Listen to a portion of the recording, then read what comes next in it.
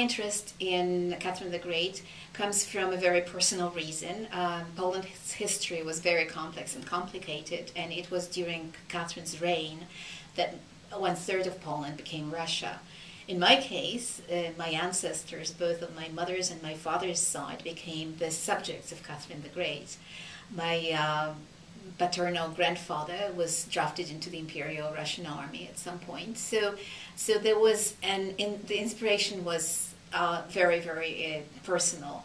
On the other hand, I also knew that once I started writing, I had to write more than one book about her. So the inspiration for doing Catherine seen through the eyes of her spy versus Catherine seen through her own eyes came from the fact that that was such a complex subject and therefore needed 2 books.